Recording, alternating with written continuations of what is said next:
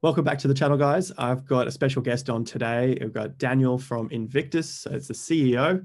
And we're looking at Invictus again today because we want to get an update after the quarterly reports and seeing how this is comparing to Bitcoin and the cryptocurrency space. Just before I cross over to Daniel, I'll just ask you if you're interested in more of the cryptocurrency content, understanding it from this point of view.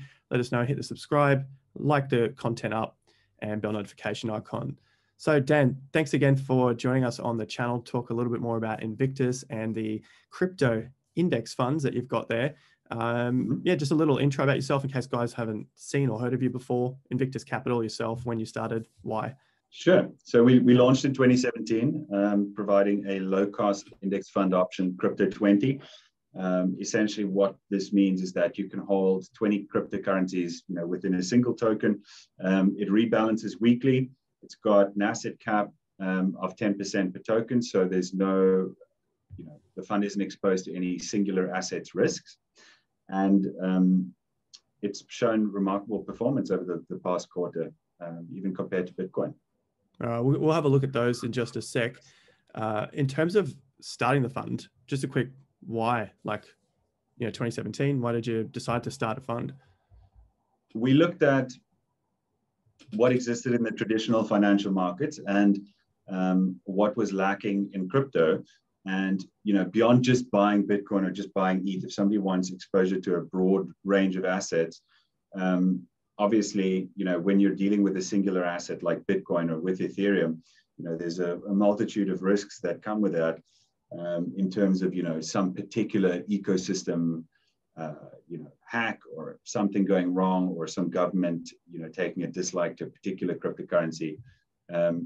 It is generally safer, in the traditional sense, to have a portfolio of assets, although they're all rather correlated in the crypto markets, whereas traditionally the aim would be to build a portfolio of uncorrelated assets. This is slowly starting to change, as you can see lately. Some of the cryptos aren't moving exactly in step anymore as they always used to be. So that's very promising in terms of diversification. But ultimately, what we wanted to do was provide an option for people who didn't know, which particular cryptocurrency they were interested in, who didn't feel like, spending 100 hours of research on going through every single coin in the top 20 to identify, which they feel has potential, and to just choose one. The index fund strategy has outperformed active management in the traditional markets, for the past couple of decades, and it has a much lower expense ratio than, an actively managed fund. So in terms of traders, if, an individual likes to trade, there's the old saying that 90% of retail traders lose 90% of their holdings in 90 days. Which is broadly true if you look at, the public results that companies like Plus500, eToro, et cetera, publish. And, we wanted to create a non-predatory, easy option for people to get into cryptocurrency, not have to worry about, which coin to pick, because the top 20 will always be the top 20 by market cap, whether a coin falls out of favor or not. Once a week, the fund is rebalanced, the new coins enter the fund, and it's, pretty much a done for you system. You just hold the C20. Easy. And that pretty much explains what gap you're trying to fill in the market there. It's basically helping retail to not have to worry about picking a whole different bunch of coins and just finding one index fund that can, in this case, for this quarter, is outperforming the market in general. Yeah. So we've had a brilliant quarter. It seems that the alternative coins, altcoins, Ethereum, et cetera, have been doing really well. There's been a solid uptick in performance. In Q4 of last year, Bitcoin was, the rising star, and just before that was DeFi summer over September. But now it seems even some of those DeFi coins have made it into the top 20, for example. You can check it out. It's pretty interesting, and very glad that, some of those original L1 chains of the 2017 era that no one's really using is, starting to fall out, and coins with a valid use case and growth market are actually rising up. Do you have some of the results there for, let's just look at the Bitcoin, sure. The C10, which is the crypto 10, and this crypto 20. Did you want to have a look at those, or just one in particular? C20 was our original index fund. It's got about $80 million under management at the moment. And the performance for the past quarter, Q1, was around 222%, whereas the same for Bitcoin was 103% in Q1. So significantly outperformed Bitcoin in Q1. And that's primarily as a result of the outperformance of all the alts. For example, one interesting use case for an index fund might be something like Doge, which I personally wouldn't have bought or held, but as it was rising up through the ranks of C20, as it is an index fund, it doesn't make active decisions. It follows a passive investment strategy which avoids all the emotion traditionally attached to investing. And the fund obviously buys into the asset as it rises up through the ranks. And as it exceeds the 10% cap, every week it's rebalanced, and the gains from that cryptocurrency, if it has outperformed the rest of the market, are diversified across all the other assets. So it's not like something just rises, pumps into the fund and disappears. Those gains will be spread out across the other assets if it exceeds that 10% asset cap. It did really well for the fund, and that's been a star performer, particularly this quarter now so far in April. And the C20 also outperformed Ethereum as well, from what I remember looking in terms of, the return for Ethereum just Q1. That's our star initial fund, the one that we approached the market with. Subsequently, we've launched a bunch of other funds in different asset classes. So we don't only have cryptocurrency, we have a solar fund, we've got gold, we've got a hedged fund. So it's similar to C20, except we scale algorithmically in and out of cash once a week, depending on market conditions. And that's the C10 fund. So C10's had an average cash position since inception of around 50%. So around half the time it's been completely in cash. If you check out the quarterly report, there's basically a flat line over a lot of 2019 when the market was taking a nosedive. So we saved investors massive drawdown there. We launched the fund at $1. It's never been below $1. It's trading around $7 at the moment. So the aim of the C10 fund is to provide investors basically with peace of mind. It's not like, a lot of the people who've been through 2017 know the experience of, buying into crypto, seeing your net worth rise massively on paper, and discovering 3 months later that it isn't so. So we wanted to remove that kind of stress from people's lives, in terms of, having to check your portfolio 50 times a day, having to decide, should I sell, should I hold, should I buy back now or not? And it has been massively successful in that regard. It's got significantly lower drawdown than Bitcoin, and it has been also a stellar performer. It actually outperformed Bitcoin over the past quarter as well. And just to explain drawdown, if we've got some new retail investors there, drawdown is basically from the highest point to the drop to the trough before it takes off again. And I can vouch for that. On the channel, when there's a drop in Bitcoin of 20%, people lose their minds. They lose their minds over 15%. And the idea here is that it's a smaller drawdown, and that's the whole point of the fund, rebalancing between the cryptos and the stable coins or fiat. So cryptocurrency is very pronounced market cycles. So the bullish cycles are, as you can see over the past quarter or two, very bullish, and the bear cycles are similarly bearish, and it lasts for quite a while.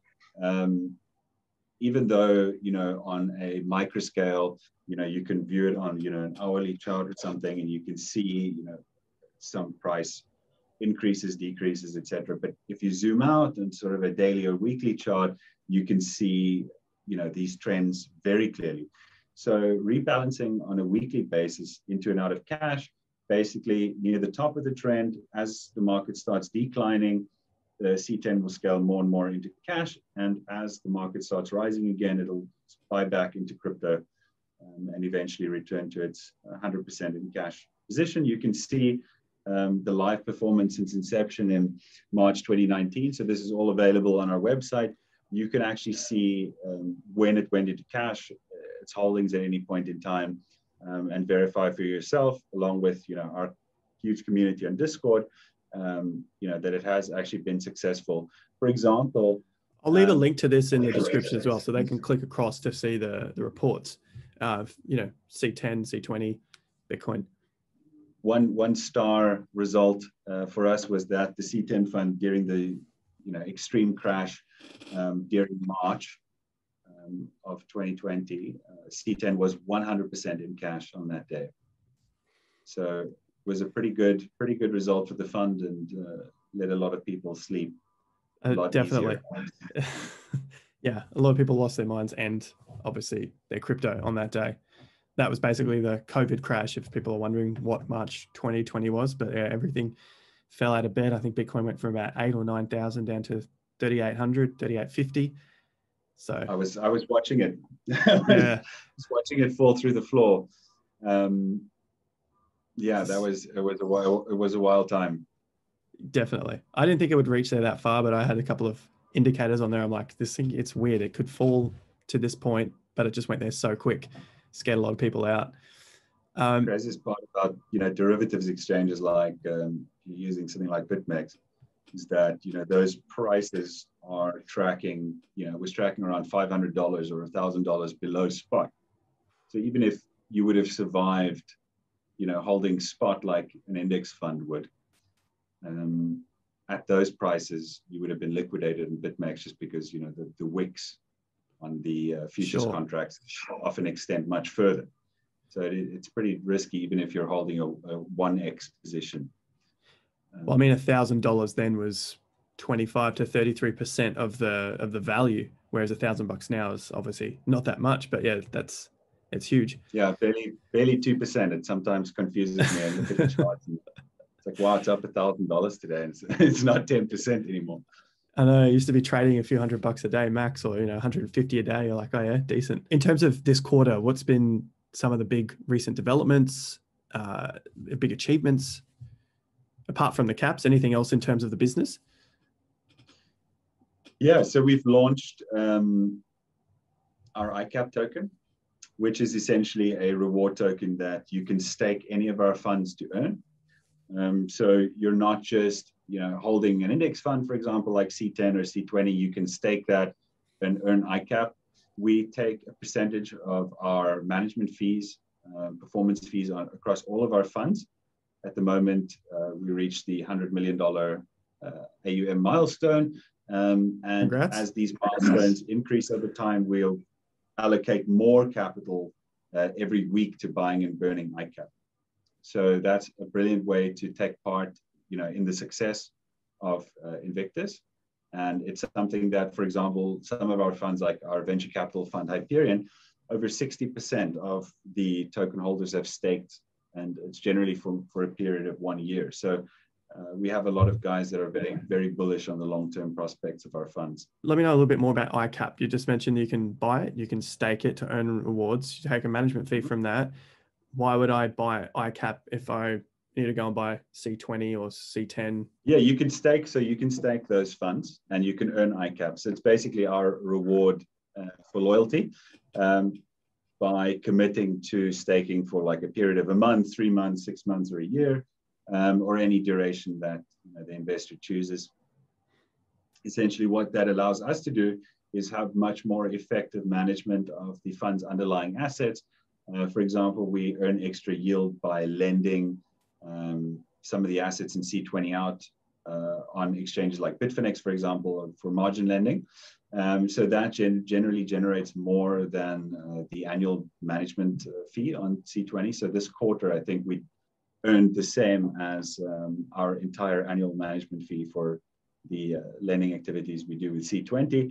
And it allows us to manage that much more effectively, since we know how much cash we have to keep on hand to process all the withdrawals, redemptions, etc. Obviously, if that's locked up for a longer period of time, then we can much more efficiently optimize those lending algorithms. So the ICAP token itself is a reward token that we provide. It's accrued every 30 minutes. Once you start staking your token, you can withdraw it and sell it at any time. And the value behind the ICAP token is a portion of our entire company's, management and performance fee revenue on the funds that we take and we buy and burn off the open market. We have an incentive to run a large liquidity pool on Uniswap. So if you provide ICAP ETH liquidity, there is a fee incentive that we pay into that pool every day on Uniswap. And we buy and burn those tokens off the market every day. So there's proof of that available on the ICAP page. You can actually see the transactions where, we put ETH in, we buy the ICAP and we burn it once a week. It's very similar to how BNB and FTT tokens work, for example. I buy C20, crypto fund 20, because I don't want to stuff around with all of the different cryptocurrencies. Now, with that, I can stake it in your platform. And the benefit to that for you guys is that then you can lend that out, so you know how much is there, and then you're lending that out to make a return. And for making that return, you pay me a little bit back in ICAP tokens, which also have a value and deflationary. Did I get that right? It's disinflationary, yes. So that return goes to the fund as well. I mean, the lending returns, and obviously good fund performance, attracts more investors. So it's really in our best interest to make sure that the funds do as well as possible. At the moment, I mean, you're essentially paid to own C20 because the lending earns more than the annual management fees. So it's essentially free to hold those funds. If you were holding those same cryptocurrencies, it would be more expensive than buying into the C20 fund. Beyond that, some of the other benefits of having a fund, obviously, as a fund of some size, if you have $80 million, $100 million under management, you can get very competitive fee discounts and exchanges, often zero-rated fees or rebates if you're using limit orders. So that's something that can add up quite a bit if you're doing weekly rebalancing. There's quite a few benefits in terms of dealing with exchanges. If you have a large asset pool, it's basically a full-time job to rebalance a fund like that. Or if you were an individual investor, to calculate the weightings once a week and do all the trading, it's a minor nightmare. So it really is much more convenient to have a fund option. Yeah, and on top of that, I was thinking about the taxes if you're buying and selling all the time. Whereas in this case, you buy the one token and it's all done for you. So all the buying and the selling is taken care of. I don't have to go through a whole tax return. I just buy the C20, let it sit. So it could also be a good retirement fund option, which is, I think, what I talked about in the previous video. When I understood that, I could put it in my self-managed super fund and I don't have to do anything. I just buy the C20 and let it do its thing. You guys are doing all the rebalancing. So we've got a margin lending fund as well. So basically what that does is accrues interest from lending US dollars. So not all of our funds are cryptocurrency denominated. The margin lending fund earns interest from lending out those assets, which compounds within itself. So it's similar to something like Nexo or Celsius offers, except that it's much more tax efficient in that the compounding and the interest earned is within the token structure. So it's not like you're being paid interest and you have to pay tax on that interest every week or month or whenever Celsius allocates that to you. It's within the token and you can pay capital gains. I mean, obviously, not a tax attorney in every country on the planet. So please consult with your local practitioner. But it is generally, for many countries, more efficient to have that happen, to earn interest inside a token, inside a fund, and then pay capital gains at the end when you convert back to fiat currency. So the interest earned is the ICAP token? We have an IML fund, so that's one of them.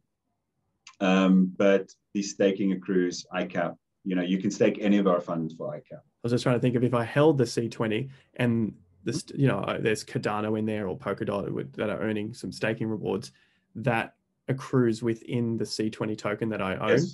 Yes. All right, cool. I'm not getting little bits of DOT, little bits of ADA, and then I have to pay tax on those. So much easier. The fund handles all of that, and 100% of the asset staking, if you're staking, DOT or previously we had Dash nodes and all of that kind of thing, that all goes to the fund. And then you guys sort out the tax in whatever jurisdiction Invictus is formed in? Are they formed in Yes. South Africa, or are you in a different jurisdiction? We're based in the Cayman Islands. I mean, our head office in terms of where most of the employees are based is in Cape Town in South Africa. Yeah. This quarter we're going, one of the major sort of exciting things that we're going through at the moment is, the full regulatory process.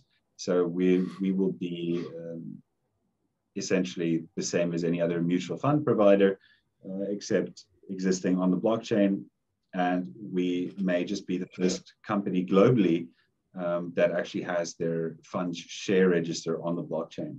So we're really excited about that and looking forward to getting that sorted out by end of this quarter. That's cool. Yeah, so that's really exciting for us. So we're really looking forward to that, and I believe it will, be a big change for the industry in general. Versus a lot of the other, sort of unregulated providers. We want to give people peace of mind about, where they're holding their assets. And are there other competitors in the space that, you've got to get there first, and you've got the name in terms of the crypto hedge fund in the industry? In terms of competitors, there are some in the DeFi space. You can look at something like Hedge, I guess. They aren't an asset manager themselves, but they provide a protocol where other people can launch funds on. I mean, in my experience, I have tried it out. It's really expensive to invest in a pool, sometimes upwards of $500. That makes it largely unfeasible for most people. I mean, there's also extreme limitation as to what you can hold in those as an asset manager as well. What you're trading out there in terms of centralized parties, counterparty risk, in the DeFi sense is technological risk. And, there have been countless protocol hacks over the past quarter or two, which might result in, loss of the entirety of your fund. So I would, caution against, taking too much of your capital to a single thing, particularly if it hasn't been around for very long. Our smart contracts basically handle our redemptions automatically, redemptions and investments. So no withdrawals ever have to be approved by a human when you're using our fund platform. And that's available 24 hours a day, 7 days a week. You can process a withdrawal. And depending on which fund, so for example, C20 and C10 are once every hour, the redemptions are processed, and you will receive Ethereum back into your wallet. Well, it sounds pretty straightforward. Looking at institutions now, I mean, you're being in that space, do you have any information that the general public wouldn't see or hear of in terms of family offices coming in, wanting to buy bigger portions of a C20 token or anything in general that they're looking to you guys? What we're launching in the US at the moment, we're basically have just completed the setup process for the C10 hedged fund in the traditional structure. And we've seen a lot of interest in that from traditional investors. What they're looking for is essentially Bitcoin exposure, cryptocurrency exposure, but they do not want the sort of extreme drawdown that comes with that. So, there's a variety of ways to tackle that problem, like using an option strategy, collar option strategy, where you limit upside and downside, sort of a trade-off, or you can use algorithmic cash hedge, for example. But that seems to be where institutions are looking towards. And, obviously they need a very traditional structure to be able to hold these assets. It's not something that they can very easily hold on their books. So if you're looking towards institutional adoption to buy, your coin that's ranked 150 on CoinMarketCap, it's pretty unlikely for now. It's mostly retail guys that are going to buy it. However, ETH and Bitcoin seem to have found a way, in terms of the traditional sense and custody, between banks to have sort of enough mainstream adoption to be held individually as assets. Sure. So in terms of that side of things, it sounds like institutions are here, like everyone gets that. You kind of hear it over and over again, but it's few and far between that we actually get to speak with people who are dealing with it on a day-to-day basis. And by the sounds of it, pretty much Bitcoin, Ethereum have found their place, like you just said. They're the two main players in that game. I just wanted to cross to like diversification. We touched on it earlier, and looking at cryptos which aren't moving together. Before it used to be, Bitcoin goes up, everything goes up. Bitcoin goes down, everything goes down. Now we're starting to get some diversification in, or things that aren't correlated anymore. What sort of cryptos are you finding in that space that aren't not correlated anymore to Bitcoin? You can see quite clear divergence when you look at, for example, something like privacy coins, or you look at it generally by sector. So something like a privacy coin sector is very dependent on the global macroeconomic environment and government regulation. And the more governments crack down on tax and Bitcoin, you can see that when that happens, the value of the privacy coins go up relative to Bitcoin and everything else. Star performers over the past few quarters have been exchange coins, primarily because of the boom in cryptocurrency. Those coins like FTT, BNB, for example, have direct links to those companies' revenue, where they're buying and burning tokens off the market. So the success of those platforms is translated to the currency, and it's not just speculation value anymore. It's a direct line of revenue. Same with a lot of the DeFi coins, like Sushi, for example. They have different, sort of performance characteristics, primarily because of that link to the creation of value beyond just speculative value, like some of the layer one chains, which are Bitcoin, Ethereum, etc. It's primarily based on adoption and how many people are using the platform, and in terms of the fees generated, etc., and how incentivized people are to use those. That's what's creating the divergence in the sectors. Yeah. So if you look at, it's the links to the value that's actually being produced. Whereas, in the 2017 kind of economic environment where people launched ICOs, a lot of the times, they were just a token. It was just something. It didn't really mean anything. It didn't have a tie to real world value. It was sort of just like a gift card to use on a platform. But things have changed significantly now, particularly, in the DeFi space, the exchange coin space. You can see that they're tied to the actual success of the underlying protocol, the underlying business, with those revenues flowing directly into the token, through generally a buy and burn model. And what that does is, even in a really bearish market environment, for example, people are still going to be trading. There's still trade volume on exchanges. That still generates fees, and that's still going to push the price of exchange coins up relative to others. For example, BNB, which has done extremely well over the past year. So you can look to those kind of maturation indicators in the market of why things are changing now, and it's really beneficial in the long run, I think, because people will be able to construct portfolios of crypto assets that aren't, don't all necessarily go up and down at the same time, which would be great. Yeah. If you have a steady gain over time, instead of 3 years of a really bad time and 3 years of a really good time, it would be more palatable for institutional investors. So do you see that coming after this bull market? After Bitcoin's had its blow off top and Ethereum blow up and they take, do you see that kind of divergence happening, and there's more people in the space trading? I don't think this, the inevitable bear cycle that is coming, I don't think it'll be very long or as extreme as it used to be, primarily because the institutions that buy, many of them are buying for the long term. They're not going to fold, panic sell after 20%. These guys have committed this capital. They say it's only 3% or 5% max of their hedge fund's value. If it goes to zero, it's not going to bankrupt them. They're going to keep that and hold it as a bet against inflation, as a bet against quantitative easing in the long term. So short-term price movements up and down 20, 30%, they're not going to sell. Institutions and the development of the derivatives and options markets, options in particular, have grown massively over the past quarter or two.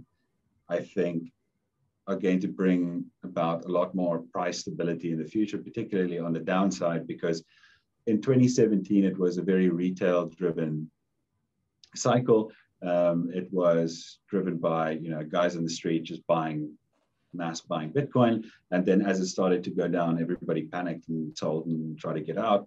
But institutions won't have that same kind of response in terms of panic buying at the top and then selling low. It'll be a much smoother curve. They're essentially just taking the Bitcoin, that Bitcoin out of supply for a while, and their investment horizon isn't in months; it's in years. So, if they bought this year, they probably wouldn't be looking to sell for 3 to 5 years. I mean, we could keep talking about this, and I think maybe this would be a good place to say we'll discuss this in future videos we do on the channel. We'll do like an update of Invictus and then get into that stuff, because that's the real interesting stuff that you don't generally hear out there in the overall crypto space. It's kind of just like the day-to-day news, but understanding it from a longer term perspective could really help ease the emotions of the everyday retail investor as well. Ultimately, what does the most damage to people in terms of the cryptocurrency environment is feeling the need to get back into the market. Once you've secured a profit, a lot of people get out, and the price goes up a bit more. And they feel like they have to get back in. And when they do, it's generally, near some sort of a top. And then once they've lost 20%, then they'll feel like, okay, it's going to zero, I've got to get out.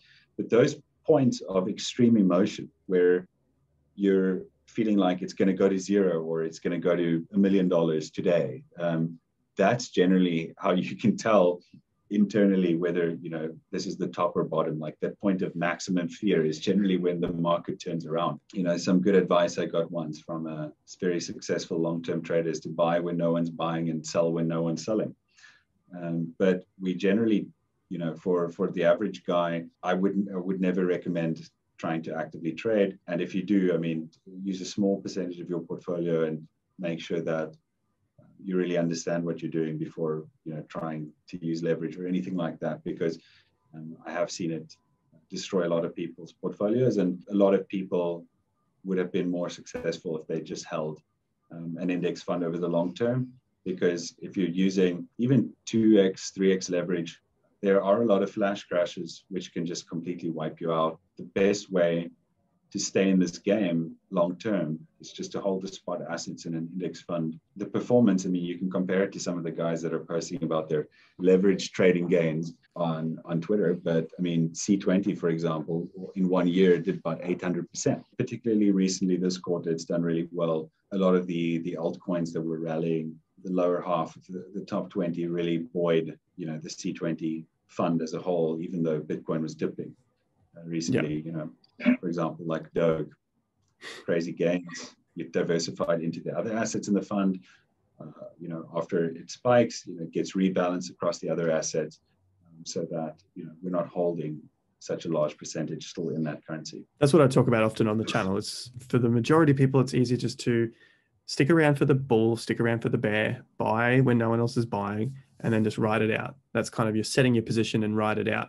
Because when I looked at my results from 2017 when I first started in this space, would have been better just buying and holding Ethereum, getting in at $10 or $15. Getting up to 1,500, just buy and hold it. That's easy. Getting into trading is often a very expensive exercise in the beginning. You need to learn it. You need to get into it. But even just doing major swings can usually help out. But yeah, the day-to-day stuff, it's easier with an index fund or just buy and hold something that has proven itself. I think it's a good point to wrap up and touch base again next month, seeing what's going on with the institutions, with the fund itself, and the overall cryptocurrency space. If you're keen for that. Absolutely. Yeah. I am more than welcome to field any questions. We're also available on Discord, pretty much online 24/7. So anybody has any questions, feel free to pop in and ask. I'll leave the links down below for your Discord, for Twitter, and then the funds that we talked about in today's video as well. So yeah, I just want to say thank you once again, Daniel from Invictus. Yeah, thank you very much. Yeah, you're welcome. Guys, if you enjoyed that, let us know. Hit the like button if you want to see more of it. Subscribe to the channel, bell notification icon. But most importantly, like it up so we know that you're enjoying it and understanding a bit more behind the scenes about the cryptocurrency space. Thanks once again, mate. I'll catch you next time. Thanks. Cheers. Cheers. Too easy. Catch you later, guys.